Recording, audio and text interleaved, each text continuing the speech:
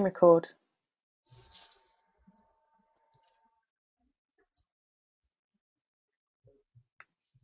Hello and welcome to this Ranger4 webcast. Today's webcast will be looking at the Ranger4 LiftOff Workshop.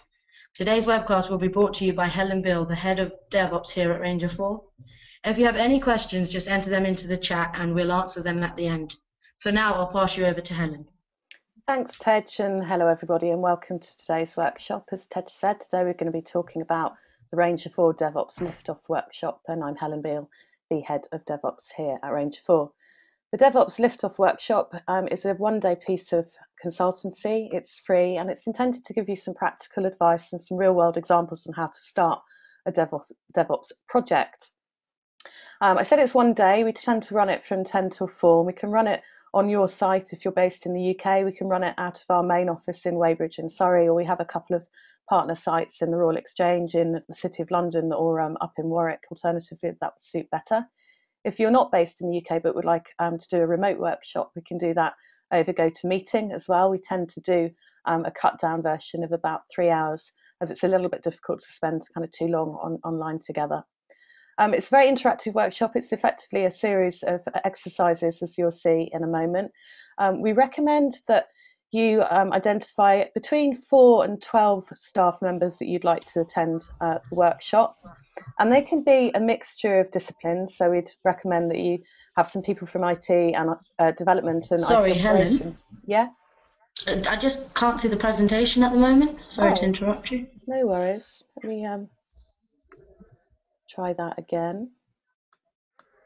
Yeah, there you go. Thank you for that. Sorry, everybody. So yeah, as I was saying, 4 to 12 people from different disciplines. So some people from your IT development part of your organisation, some from IT operations.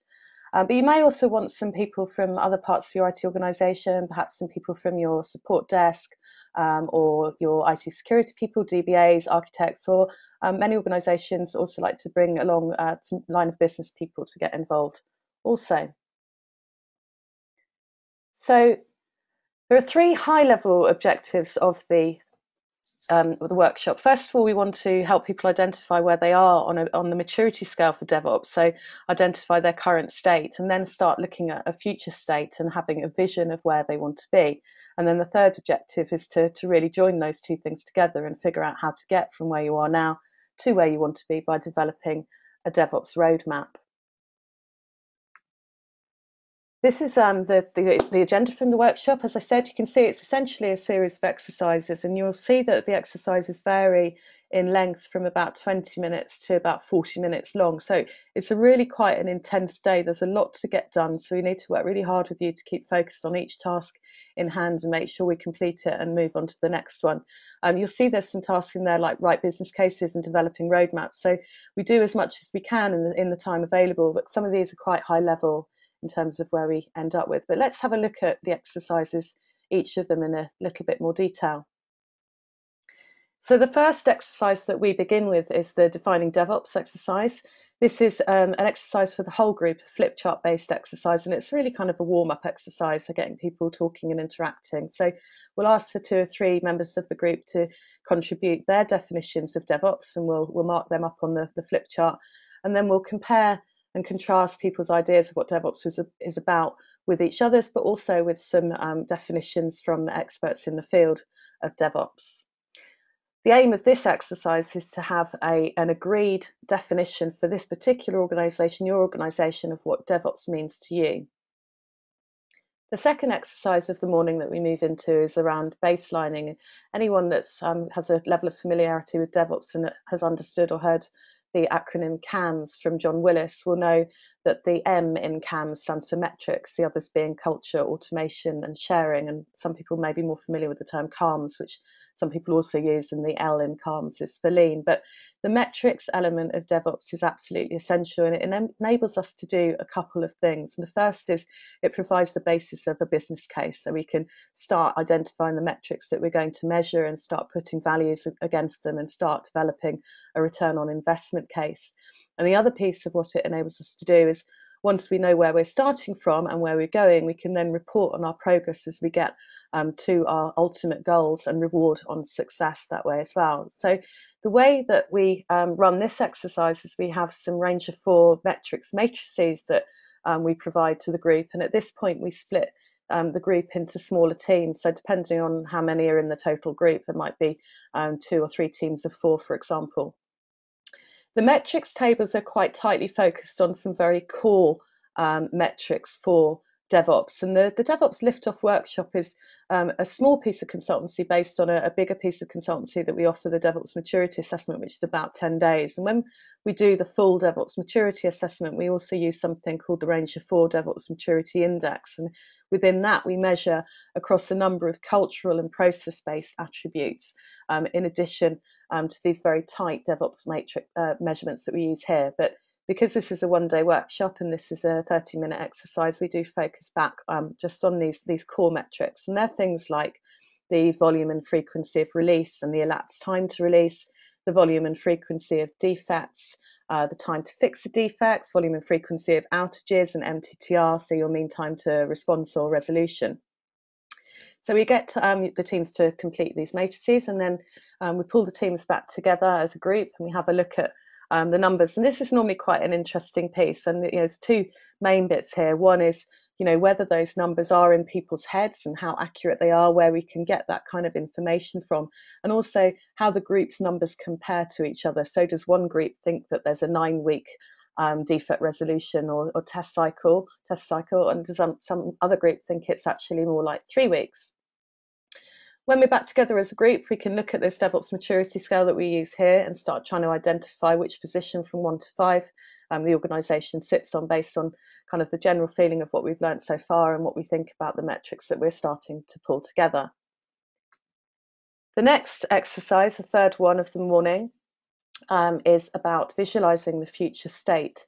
So we remain in the groups, or we go back into the groups that we just established at this point, and each group uses a number of keywords that we provide to identify which keywords they feel strongly about, strongly positively or strongly negatively, and start introducing their own keywords into what they think their future state would look like, or how they would describe that future state. And once we have the keywords, we start building that out into a vision statement. The next piece we move on to is writing a business case. And again, we remain in the specific groups at this point. We use the Ranger4 DevOps business case template. So this is a 40-minute exercise, which I'm sure everyone will appreciate is not a very long time to be building a business case. So hence using the template. And the template gives some guidance on how to use the metrics that we've identified earlier, how to use the desired future state, and how to make some calculations off the back of that, the kind of thing that finance directors are going to want to see when they're approving DevOps projects. Once we've completed those exercises, we get together back as a group and we have a look at the business case together and see what commonalities there are within the group's thinking and what the direction we think that draft business case will go in through the rest of the course of the day and beyond. And we break for lunch for an hour. During lunch, we hope that people are reflecting on what we've been doing on in the morning, but also thinking about what we're going to be doing in the afternoon. And you'll have the agenda, so you'll know some of what's coming next. So the first exercise of the afternoon is about setting goals. And here we are looking very much at SMART goals. So we have SMART goal templates that we use. So here's an example of a DevOps SMART goal template, and you'll see those of you familiar with SMART goals, I'm sure pretty much everyone on the call is, you'll see that this is very specific. There are measurable elements to it. There's attainability stated within it. It's relevant to what the business goal's doing, and there's some time elements to it as well. So this DevOps goal, our team will release updates to the core business application Milton once a day by the 1st of September 2014.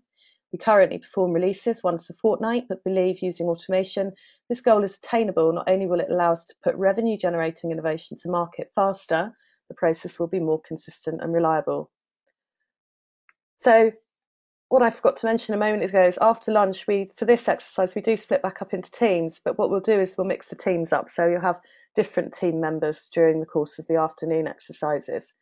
And with this team, you'll be developing 2 or 3 of these goals. Here's another example of one that we commonly use within to drive thinking and inspire thought processes during the workshop. So we, the testing team, will reduce the volume of defects from 20 to 2 per week by the end of 2014, and through improved testing techniques, reduce the average time to fix a defect from 4 hours to 30 minutes in the same time frame, thus removing backlog and pushing software improvements to market at a greater velocity. We like using this example because it generates quite a lot of debate, because the testing team in this SMART goal are responsible for the volume of defects, which isn't actually naturally how it would normally happen, because the volume of defects will tend to come through from the development team. So the testing team's influence over the volume should actually be quite small. This particular SMART goal has the potential to drive the wrong sort of behaviours. God forbid, the testing team might start hiding some defects in order to hit their goals and that sort of thing. So this is an interesting topic for debate. Once we've been talking about goals, we naturally end up thinking about what happens if you hit a goal and what the consequences are of that. And hopefully there'll be positive consequences and be resulting in good feeling within the team and potentially some kind of reward. And we do a lot of work with organisations talking about how to reward people, how extrinsic and intrinsic rewards work. And this particular piece of neuroscience, SCARF, we've been using a lot to try and help people understand what motivates them. So the neuroscience behind SCARF basically talks about social motivations and behaviours, and the fact that we have brain circuitry that is developed that gives us a threat and reward response, and that brain circuitry that is used for kind of life affirming decisions. So, the basic needs around shelter and having threats on your life made is the same brain circuitry that's used at work during exercises that enable you to feel rewarded and motivated. So the principle behind SCARF says that every one of us is influenced or has a primary motivation or driver of one of these 5 areas. This is from Dave Locke's book, The Brain at Work. So the 5 primary motivational drivers defined in SCARF are status for S, so that is about knowing your professional place at work and feeling proud of it and feeling that you're achieving what you want to achieve and getting to the level that you want to be at and getting the mastery or the SME or the subject matter expert or thought leadership that's important to you. The C is around certainty, so the people that like to have lots of security at work, knowing that what the future holds, knowing what the outcome of the situation is likely to be. The people that value autonomy are the kind of people that like to know that their input or their contribution to work has a measurable or tangible outcome, and that they are given the creative freedom to make decisions on their own and create projects and deliver things of their own volition. The R is for relatedness. So this is the people that really enjoy feeling that they're working part of a team of very like-minded people, almost the concept of kind of the family at work, the confidence that everyone is on the same team and working towards the same goals. And the F is around fairness. So these are the people that are very concerned about openness and transparency at work, and the feeling that everyone is being treated equitably. So the importance of understanding these motivational drivers is basically when a threat is made, if you're somebody that likes certainty and you're made to feel insecure and a threat against your security at work, you will have a neurological response similar to a threat on your life. And similarly, if you're rewarded, you'll have the oxytocin and dopamine type responses that you would expect from other areas of your life to be rewarded. So it's very important to kind of understand your own motivations, because that helps you understand your reaction to certain situations at work and perhaps influence the way that you behave. If you feel that you could perhaps not react so stressfully, or that you maybe would like to be able to debate and not feel under so much confrontation, that sort of thing.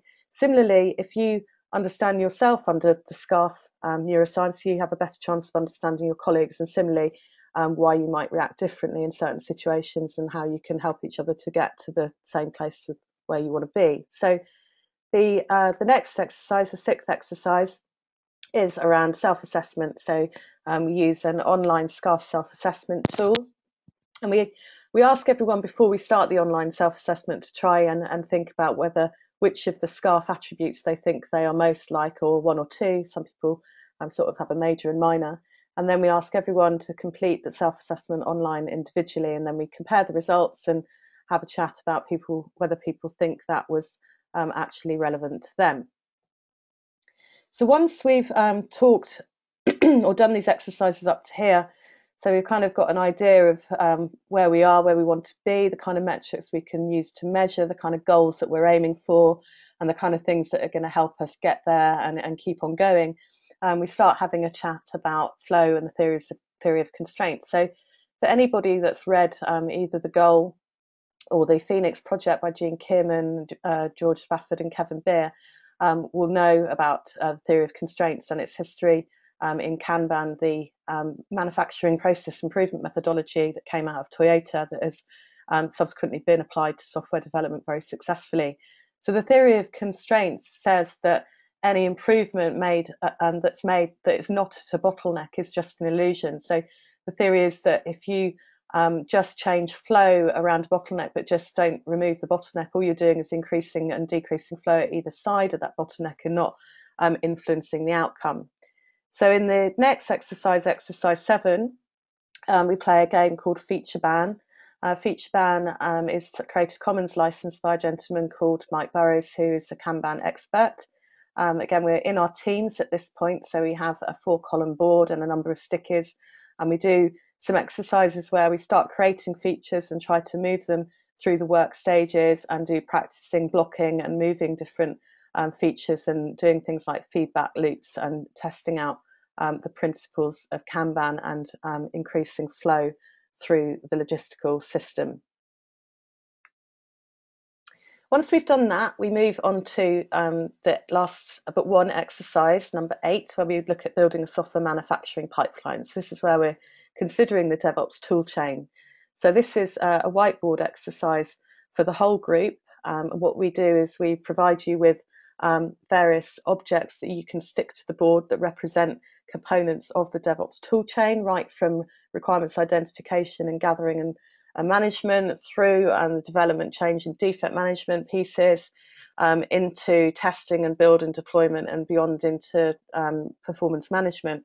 We start building up a graphical representation on the board of what your tool chain in your pipeline looks like today, and we'll take a snapshot, basic picture of that, and then start building on that some more, thinking about what we've learned already, where there's areas of improvement that you've identified when you've looked at your metrics, where there's bottlenecks that you've thought about when we've been thinking about flow and Kanban, and start building what a future DevOps pipeline might look like. So this is a big automation piece of the day's exercises.